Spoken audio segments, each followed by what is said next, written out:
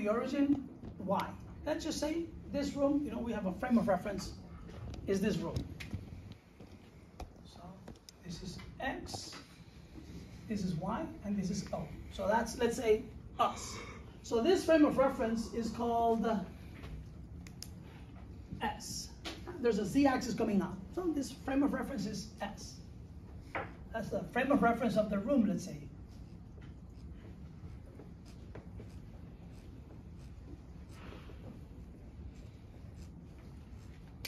Okay, you know, maybe that's the corner over there is the origin, and we have an x-axis to the right, y-axis up, z-axis out. Right? Let's just say this: we are in this frame of reference. That's our origin right there. And what if there's another frame of reference coming in along the x-axis? Maybe a truck, a train, an airplane, whatever, but coming in at constant velocity along the x-axis. So that's this O prime, that's the origin of that frame of reference, X prime, Y prime. So imagine there's someone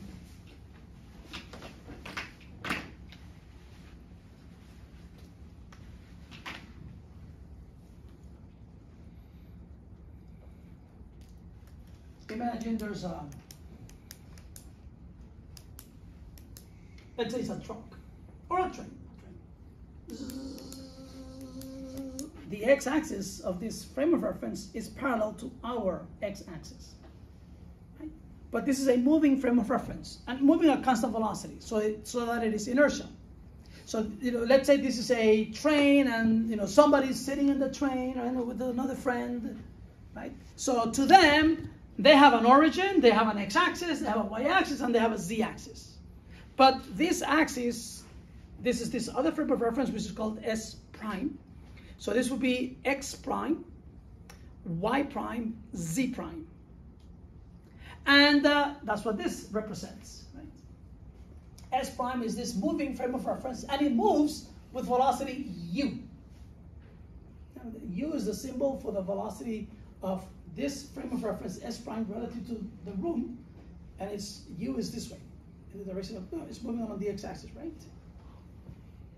And let's suppose that there's a master clock at the origin here, that keeps time, T prime, for the people in this train. And us, we have a master clock at the origin which keeps our time in our frame of reference in this room. So, any events happening, we can use our clock at the origin. Any event happening, these people can use their clock at the origin. And suppose that when this frame of reference, S prime, when the two origins combine, the two T's the clocks are synchronized so that the time in this frame of reference in the lab, T is equal to 0, at the same instant that T prime is equal to 0 in the moving frame. So at T is equal to 0 for both frames, the origins coincide. But in general, you have a frame of reference. I'm going to probably use a different letter, a different color here. So we have, this is Y prime, this is X prime, and then you have Z prime coming out. So this is S prime, and this is moving with a speed U relative to this, relative to someone in the room. So it's like the train is moving at 40 miles an hour to the right, to your right. So that would be 40 miles an hour. And this is constant. Right? So T equals T prime equals 0 at X equals X prime equals 0. So when their origins coincide, and the origin of the moving frame is O prime, and the origin of this frame is just O. So someone keeps track of the time over here, that would be T, and someone in here, it's T prime. So the question is this. Suppose, so this happens when the two origins coincide. And then this one keeps moving. And suppose that some event happens.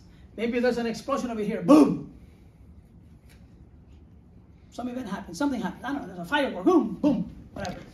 So the question is this. So if there's some event over here, right?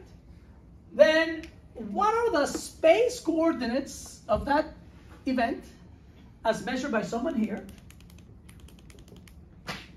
and as measured by, I don't know, a green man traveling in this other frame of reference? So what are the space-time coordinates of this event as measured by this person? Well, in his frame of reference or her frame of reference, it would be X, Y, Z, and T. It happened, I don't know, at 2 minutes from when they were both next to each other. Now, what would be the coordinates of that same event as measured by this person? So according to this person, right, the x-axis, the x coordinate is this. So that person will measure x prime, y prime, z prime, and t prime. Right? So these are the space-time coordinates of this event as measured by this person. Let's say us in the room. Boom, there was an explosion over there. And, oh, it's so many meters this way, so many meters this way, and so many meters deep. And, 2 seconds after the 2 frames of references coincided at the origin. But the people in the train, to them, oh, this is my origin, so the x coordinate is this, x prime, y prime is this, and z prime is whatever, and t prime, but my clock reads something else, right, t prime. So what is the connection between this coordinates as measured by this person and these coordinates as measured by this person? So that's what, I guess that's the question, right? And using the Galilean, so if you know the coordinates of this event as measured by the green man, say, and the same event as measured by the other person on the ground, by us in the room, right? The equations that relate the coordinates of this event to the coordinates of the same event as measured by someone else, they're called the Galilean transformation equations. It's like you can transform the coordinates from one set of coordinates to another one. Now, what would those be? Well, those are the ones. So not using Einstein's theory of relativity, not using that.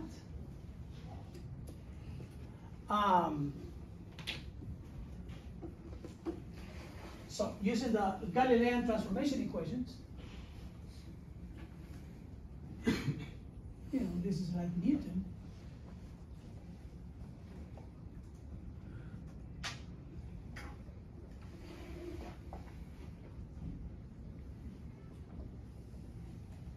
So, what is the x coordinate of this event? Well, to this person, the x coordinate is this, right? That's x. Right? Now, to this person, what is the x coordinate of that? Is going to be this. X prime. The y coordinate will be, as measured by this person, y. And as measured by this person, y prime. And the z coordinates will be z and z prime.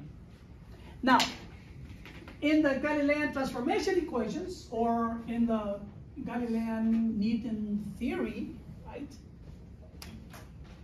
time ticks at the same rate everywhere.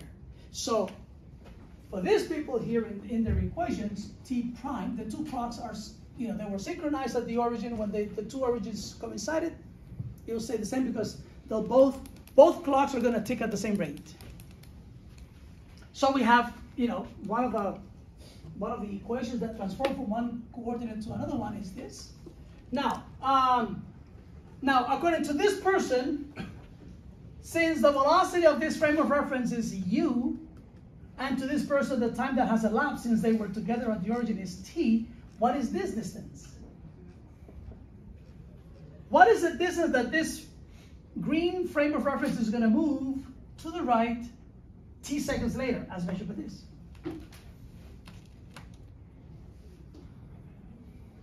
How do you figure out how far something moves if you know the speed of it and how long it takes it to move? Times time.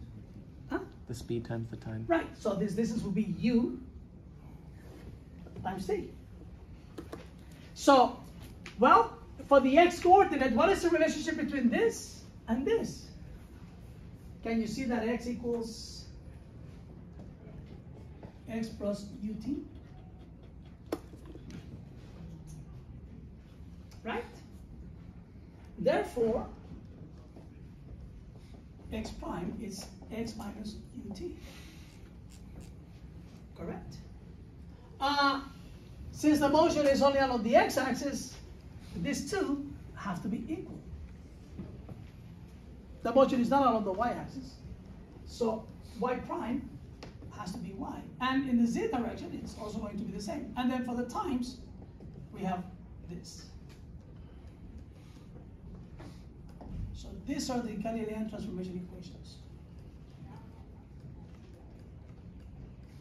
Now, if I think of increments, an increment in time, you know, a little delta t and a little delta x or a little delta x prime, right? So if I take like differentials over here, this will be delta x prime equals delta x minus, now u is a constant, so delta u is 0, so this will be u delta t, right? And then this one will be delta y prime will be delta y, and this will be delta z prime will be delta z, and delta t prime equals delta t, right? And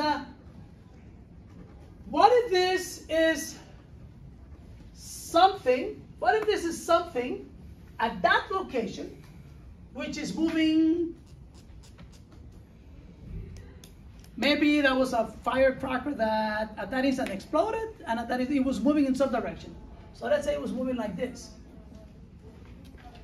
Now, that's the velocity that it would have as measured by this person. What would be the velocity that it would have as measured by this person? Let's call it, I don't know, v prime. So v prime is the velocity of this object as measured by someone in the train. And v is the velocity of this object as measured by someone in the room, in this room.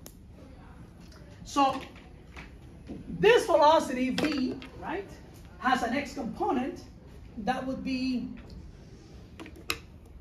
you know, what if I divide both of these equations by delta t? So divide by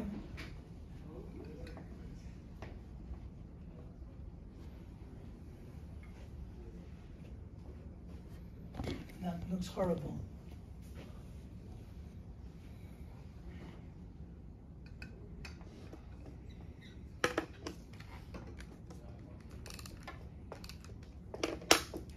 Which is the same as delta t, right? Because of this. So then this becomes delta x prime equals delta t prime equals delta x over delta t, since these two are the same, minus u. And how much is delta t over delta t? I'll write it down so you see it. Right, then we have that. But what is this? What is the change in the x coordinate divided by the time? Velocity. As measured, that's the x component of velocity as measured by this person, right? So this is v sub x prime as measured by in the moving frame. And what is this? As measured by the other person in the room. This would be like in the train, and this would be by the person in the room. This is 1, right? So you get that v sub x prime equals v sub x minus u.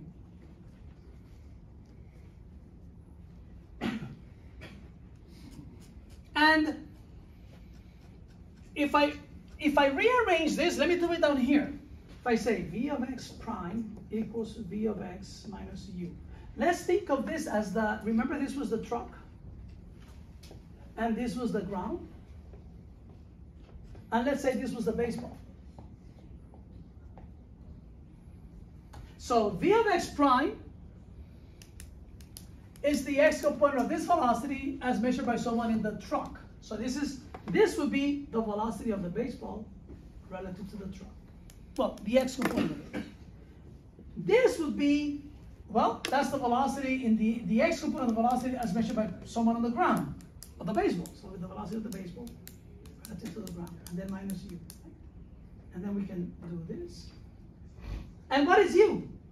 U is the velocity of the truck relative to the ground. And if I solve for this, I gotta bring this over here. So I get that the velocity of the baseball relative to the ground is equal to the velocity of the baseball relative to the truck plus the velocity of the truck relative to the ground. This is the Galilean transformation equation that I used when we were considering, the baseball is thrown at 40 miles an hour in the forward direction, and the truck is traveling at 60 miles an hour. So this is the Galilean transformation equation. And if you ask, where does that come from? It comes from this. What if I take the second equation and I say, okay, like this one, and I divide both of those by delta t prime and delta t, since they are the same, I will just divide the left-hand side by delta t prime and the right-hand side by delta t.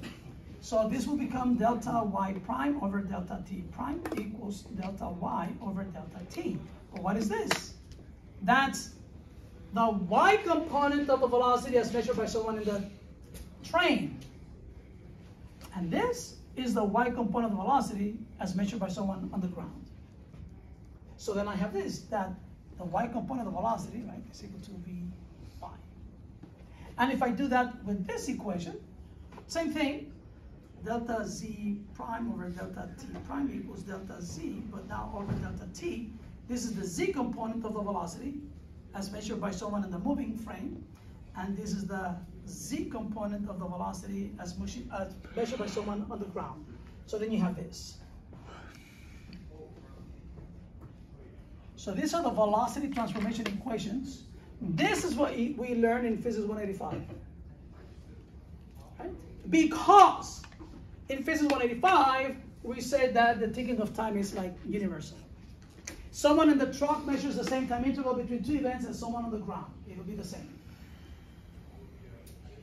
But, as we saw, and as I'm going to show you, this is only good if the velocities are very small compared to the speed of light, because if they're not good, what happens is, this is not true.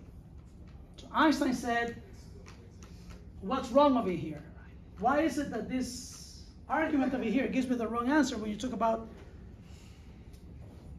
an observer, two observers measuring the speed of light in vacuum? Why is there a discrepancy, right? And Einstein had to think about this. He says, the ticking of time is just not the same for everyone, right, in space. And basically what he discovered was that how fast time passes by, how quickly the clock ticks off, depends on how fast you're moving through space. The faster you're moving through space, the more slowly time is going to pass to you as measured by someone else, not moving with you. So essentially, that's why you hear this statement, clocks slow down the faster they move. But these are effects that we don't ever appreciate or notice, not appreciate, I shouldn't say that, I should say notice in our common everyday experience. I mean, if my wife gets on an airplane in John Wayne and decides to go to New York, which would be unfair because I should be going too. That's where we met and fell in love and so on and got married and so on. So, but if she were to go there, right, on a plane and I drop her off at the airport, then, we have, well, what time is it right now? Well, it's 2:10. Okay, so how long is the flight? It'll be 5 hours. Okay, I'm gonna take off at 3, let's say, right? So, okay, you'll arrive there at 8 p.m. And when my clock hits 8 p.m., she'll be landing at 8 p.m. on her clock. Because, how fast does the airplane travel? 500 miles an hour, 600, 700 miles an hour, something like that. It's nowhere close to the speed of light. So the time that it took her to make that trip and the time that it took me for her to make that trip, even though we're in two different frames of references, is the same. So we say that the ticking of time is just absolute, right? As Newton thought. But only because that is only okay, and that is what we're used to, only because she's never moving close to the speed of light. For these two time intervals to not be the same. So Einstein said, well, when you're talking about the rocket going at half the speed of light and the light itself, the speeds are so big that this has to be wrong. And there's a reason, all of these were thought experiments that Einstein did. I mean, it's not like he got on a truck that could travel at half the speed of light and then, oh, this is what it is. Right? He was just like, imagine I were doing this, right? So, so one thing, just to give you a typical example, we're in this room, right? We're in this room. And suppose that we find the middle of this room. Let's say the middle of this room is right here. Right? So the distance from here to the wall is the same as the distance from here to the wall. Right? So what happens if there's a light bulb over here and I turn it on? So light is going to go in all directions, right? If I consider the light going that way and the light going that way, they both travel at, well, the speed of light, because it's light at the speed c. But this distance from here to there is the same as the distance from here to there. So what we will, if we could follow this in very, very slow motion, we will see the light beam going in opposite directions and they'll hit the walls simultaneously. Because they travel the same distance and they both travel at the same speed. So to us, if I wanted to know what was the difference in the arrival of the times of the two light beams at the walls, we would say, oh, delta t is 0. It hit over there at some instant of time, but it hit over there at the same instant of time, delta t is 0. So that's us in this room, in this frame of reference. That would be like, this is the room. Here we are. We turn on the light over here, and then it travels this way and this way. And to us, delta t is 0. Right? I mean, it just hits at the same time. Right? This is t is equal to 0, right? Now, let's think of this as being a rocket. So I'm going to call this delta t prime is equal to 0. But now the rocket is going by, and it's going by very fast. Let's say half the speed of light, 70% of the speed of light, right? And as the rocket goes by, right, somebody's over here, at rest, outside that frame of reference, in another frame of reference. So this person over here on the ground, at rest, to this person, the light is not going to hit the back wall and the front wall simultaneously. Because to this person, the whole thing is moving to the right, and as this light travels this way, and this light travels this way, the whole thing is shifting that way. So a little later, the back wall is going to be here, and the front wall is going to be here. So what will happen is that to this person, the light is going to hit the back wall first, and then that one is going to hit later. So to this person, delta t is not equal to 0. So the time interval measured between two events are not the same in two different frames of references. So Einstein said it's gotta be that this is wrong. So he began to think about the issue of simultaneity, right? To this person, to us in this room, right? We do the experiment, right? We have a light source over here, right in the middle of the wall, right? Click the light, turn it on, light goes, boom, boom, same instant, right? So delta t is 0. That's to us. But what if we were in, what if this room were, I don't know, a room in a spaceship that can travel at half the speed of light or something like that? And as we go that way, someone outside the spaceship watches the same two events, the arrival of the light on this wall and the arrival of the light on that wall. To that person, the light didn't hit at the same time. So the time measurement between the intervals as measured by that person is not the same. To us, it's simultaneous, but to them, it is not simultaneous. So therefore, the ticking of time is different, depending on how fast you're moving through space. But it's something that you only notice if, again, the speeds involved are very big compared to the speed of light, are comparable to the speed of light inward. Right?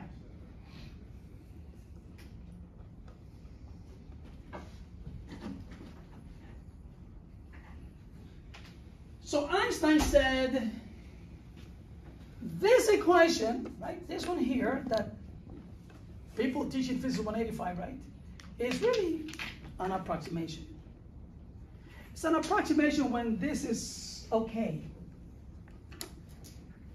Which, for the motion of objects, baseballs, airplanes, planets, it's okay. We don't need special relativity for that. And the question is, what should it become then if the velocities involved are close to the speed of light? So how do we fix that? So Einstein considered the same problem as this, and he did a derivation, which is now known as the Einstein transformation equations. So this he changed. Okay, and then he did the same sort of analogy here. And I think in one of the, so I'm going to write down this here. Actually, there was a guy by the name of Lorentz who also worked on this.